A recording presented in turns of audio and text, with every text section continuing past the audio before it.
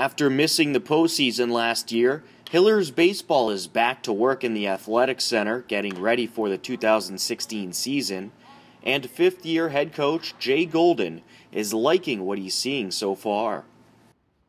So far, the attitude, the approach, and everything since day one has been really good. It's a solid group of kids, like really, nice kids. They pull for each other, they support each other, and that's super important as far as building the culture with the team. I think it's Greg Popovich, the Spurs coach, always talks about the culture and how the team interacts and treats each other is just as important as the talent level. And from what I can see, it looks like we got both so far, and I hope that keeps up because it's been good.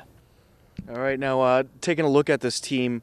I know it's early on in practice, but what do you see as the strongest traits of this team? You seeing strong hitting, strong pitching, or all around the board a little bit? I think that so far it looks like we're hopefully going to be strong in a lot of different areas. I think that we have a lot of athletic players that we like to put a lot of pressure on the base paths and make it uncomfortable for other teams, whether it's, with the playing small ball, buntings, hit and runs, delayed steals, things like that. And we have a lot of guys that can execute those things.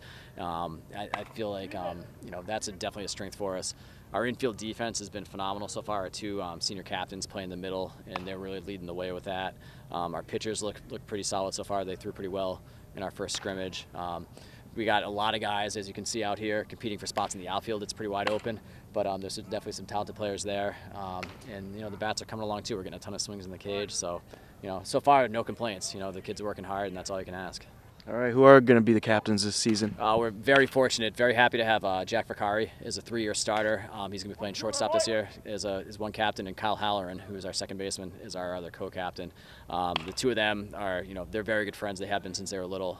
They just kind of They know where the other guy is going to be without even saying a word in the middle, and they'll both hit at the top of the order for us. And they're very good leaders too. Baseball means a lot to them. The other players respect them a great deal. They got pretty much unanimous votes to be the captains, and it's deserving. So we're glad to have them to lead the way. Now, is one of the goals to get back into the tournament after last season? Yeah, that's always our first goal, is to try to make the state tournament, because anytime that you can extend your season and get into bonus baseball, that's always the first goal.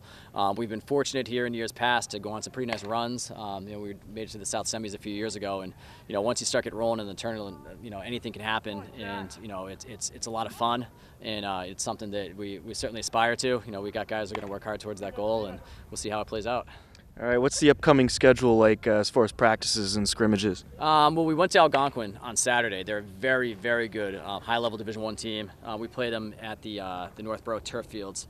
I think it's the New England Baseball Complex. Beautiful, beautiful place over there. So we played 9 innings there last Saturday, and it was really good. We got a lot of good work in. We're going to Pheno Field to play Milford tomorrow in a scrimmage, and we've got King Philip coming here Friday for another scrimmage.